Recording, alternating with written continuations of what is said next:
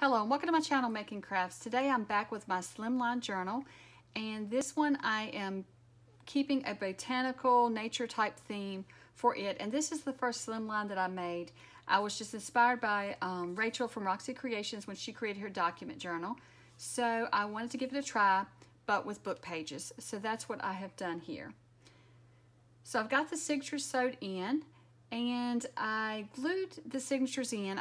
You can see the previous video how I added the signatures to my cover, but when I added the signatures and added this piece of fabric, you can see the glue through it. But I left off last time trying to figure out how to cover, and we decided that we would use this as a pocket or tuck spot on the inside cover. So that's what I want to do first, is I want to just get started with the pocket, and then we'll work our way through the journal. So I think this one will make a good tuck spot because it is a wide piece of lace, and so I can add a really tall piece of paper in here, or some sort of journaling spot, a journaling card. It'll have to be a tall, thin journaling card if I add that. So I'm just using my Fabri-Tac to add the pocket. So what I'm going to do is I'm going to add glue to the top, bottom, and then the back side, so that it does stay down really sturdy and that it is a pocket. So it closes it up.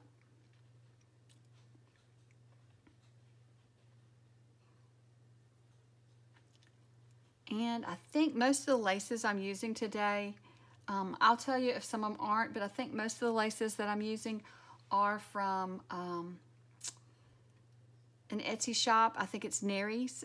I'll have to look up the name of it, and I'll just link it below.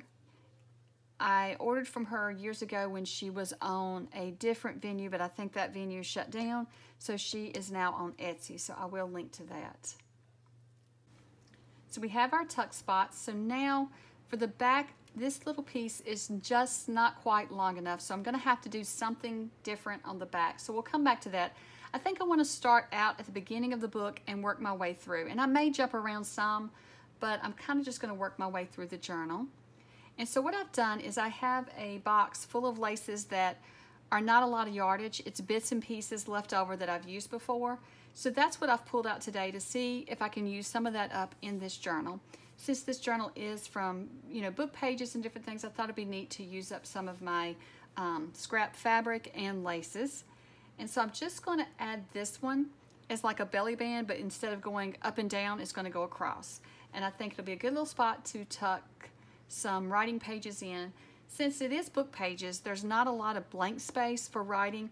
So I want to be sure to add pockets and belly bands and different things so that I can add some ways to write. And then whoever gets this journal, I don't know if I'm going to keep it or sell it or what I'm going to do with it, but whoever uses this journal, then if they want to use it as a writing journal, I want to be sure that there's a lot of places to write. But this would also make a good journal just to use as kind of like a art journal. I call it like a decoupage journal, or a, not decoupage, excuse me, collage. I like to make collage scenes and different things, since there is some good background pages. So whoever used it, they could take all the writing papers out and then just decorate the pages. And so I'm just going to go through and just try out different bits and pieces that I have in this box and see how they look. And so I have this ruffle that I made. It was just a leftover piece from some ruffle that I had that I might add. And then I have this book page that had been torn out for another journal and I didn't use it. So I'm just going to tear it in half, and I'm going to use it as a pocket. And I'm just going to add it as a pocket to this page. And then I'll have two pockets. But I think if I add two pockets to this one page, it's just not really going to be enough room. So I'm just going to add the one. So I'm just going to fold this over so that it will fit the page. I'm not going to worry about bringing out my trimmer to trim it down.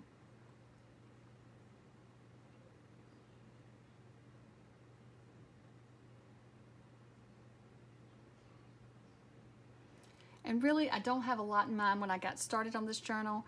I just, well, I had a lot in mind when I first originally started the journal, but then when I took the large break, as you'll hear in the video before this one, I took a 2 or 3 week break from crafting and from working on this journal. We had some things going on, and so I just couldn't get around to crafting. So when I came back, I was trying to get my crafting mojo back, and so that's why I'm doing a voiceover for this video. But in the next video, I should just be chatting and crafting. And that's what I prefer to do, is just to talk with you guys and hang out with you guys when I'm crafting. But when I started back with this journal, I just really needed to get my crafting groove back. So I thought it would be best if I just worked on the journal and come back and just, did a voiceover for this one. But my preferred method is just to craft and chat. But I didn't want you to miss out on this journal because I think it's a lot of fun. And I'm hoping that, like Rachel's inspired me, maybe this one will inspire you. A totally different idea. It doesn't even have to be the same, but maybe it will spark some sort of creative idea in you to create something. Or just if you do the same exact thing that I'm doing. I know it can't match because we have different book pages, but if you pull out some old book pages that you have and just pull you a journal together, then I think that would be great. That's always my hope, that I inspire you to create something. Because I think crafting is really great therapy, and I also think that crafting, it's just something to do good for yourself. If you enjoy crafting, it's fun to take time to do that. It's great to take time for it because it is good for your mentality, For me, if I complete a craft project, then I feel like I just am a lot happier, and I don't know what it is for me, but especially filming. If I can get to filming and crafting, I'm happier than when I'm not filming and crafting. So I've decided that I'm going to add the other half of the page as a pocket to the opposite side of the book. So this is the same music sheet, but on the opposite end of the book. So I know I said I wasn't going to work back and forth, but sometimes it just works out to do that so that I don't lose this pocket. I was afraid that in all the piles of pieces on my desk, because I pulled out tons of books, tons of scrap laces and fabrics, and then bits and pieces for this journal, so my desk is covered. And so while I have it in hand and I know where it's at, I figured I should just go ahead and add it to the journal. And I really love these book pages. This is from a wildflower field guide, and I can't remember the name of it now, but it has some gorgeous pages in it. Let me look over here and see if I see it. It may be still laying on my desk.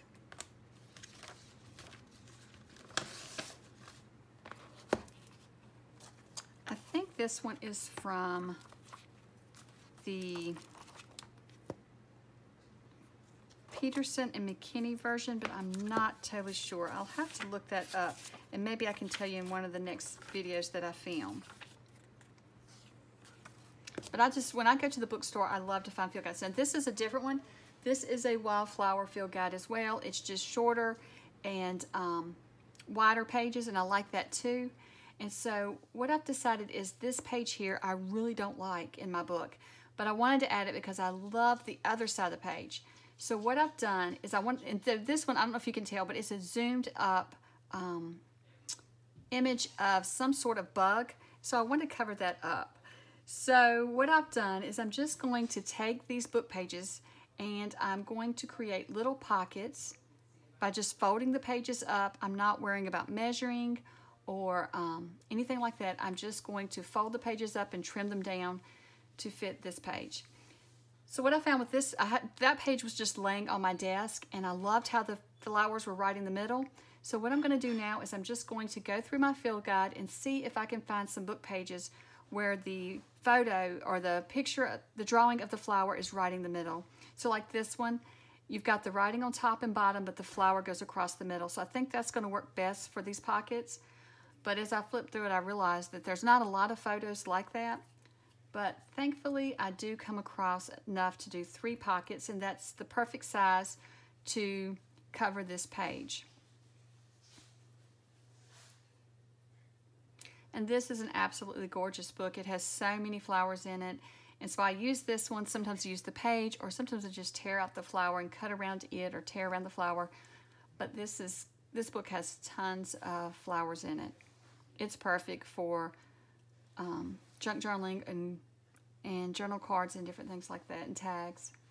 So there weren't a lot of choices in the book with the flowers right across the middle and words on top and bottom, but I did find one last page, so I really felt like this one needed 3 pockets to fill up the page, and so thankfully they all have pinks and yellows in them, so they go together really well.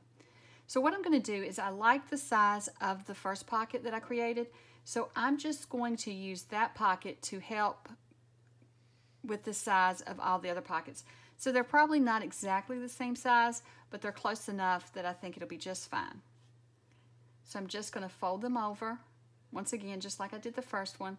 And then when I glue it, I'll only glue one end, and then it'll have a side pocket on the side, and you'll see in a moment how I do that.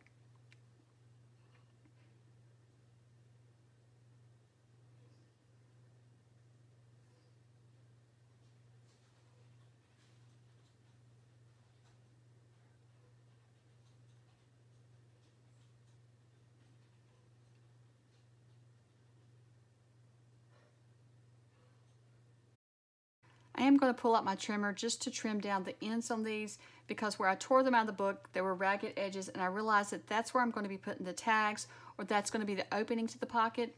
And so I felt like it would be hard to get things in and out, and it may rip the pocket by having the rough edges. So I do pull out my trimmer just to trim those down straight and smooth.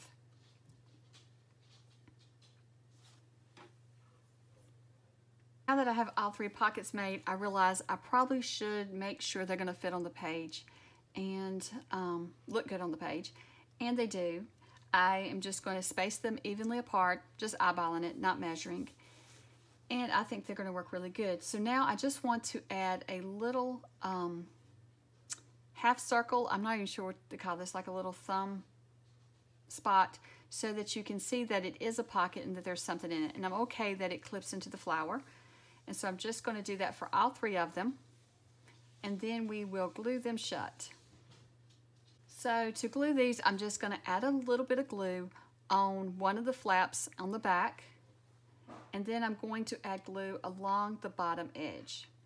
So for this one, I just added along the flap, and then I'm going to reach in and glue just the bottom edge shut.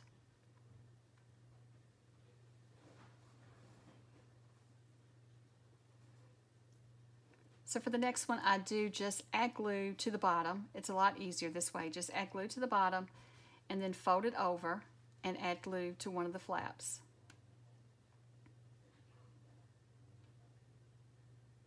We're also going to be gluing the back side of the pocket down, so you don't have to add a lot of glue to the flaps. It will stay shut once you glue it down. I'm just running a thin little line of glue along the bottom and then one of the flaps. So now that I have these done, I'm just going to add them to the page, and I'm just going to add glue to the backs of them, and I'm just going to center them up on the page so that there's a even space between each one. I think that this covers up this bug insect that was zoomed in on, and you can't tell that it's behind there now, and the page is really pretty. I love the flowers on it. And so to add these to the page, I'm just going to add glue to the backs of these. So the actual envelope pocket is not going to have a pocket on the back. I'm just going to glue it down. It's just going to be a pocket itself, if that makes sense. So I'm going to do the same thing to all three. And so I know that this was a very short video, but I'm going to stop here today, and then I will be back in the next video, and I will come back and we'll start adding more pockets and more lace and different things to this journal. And so this will be a several part series, and I'll try to put part 1, part 2, part 3, and I'll try to link in the description below the playlist for this series. So if you're watching these after the videos have come out and you're not watching them daily, then if you'll look in the description, you should see the playlist, and you'll be able to see all the videos in this series. Now if you're watching these as they come out, you'll just have to wait till the next day for the next one. I'm going to try to upload these either every day for 1 week or every other day, and it may take more than 1 week. We'll just see how it goes. But the link to the playlist will be in the description so you can see the whole series, because I know myself when I'm watching a series, if I can't find part 2 and part 3, it's kind of, it kind of gets frustrating trying to find it. So I'll try to fix it so you can easily find it. Well, I hope that you are enjoying watching me create this journal, and here is how the pockets will work. We'll have to make some little tags or something for them. So I hope that you have enjoyed this series so far, and that you will follow along with me and come back and check out the next video. Well, thank you so much for watching, and I hope you have a wonderful day. Bye.